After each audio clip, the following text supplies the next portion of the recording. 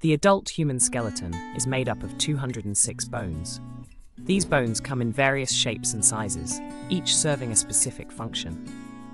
The smallest bone in the human body is the stapes, also known as the stirrup bone, located in the middle ear. It plays a crucial role in hearing by transmitting sound vibrations to the inner ear. On the other hand, the femur, or thigh bone, is the longest and strongest bone in the human body, supporting our weight and enabling us to walk, run, and jump. The tibia, found in the lower leg, is the second largest bone in our skeleton.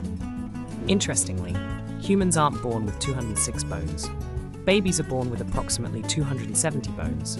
These extra bones help their bodies to be more flexible during birth and early development. As babies grow, some of these bones gradually fuse together, eventually resulting in the 206 bones found in adults. This natural fusion process contributes to stronger, more stable bones as we mature, forming a sturdy skeletal structure that supports and protects our vital organs.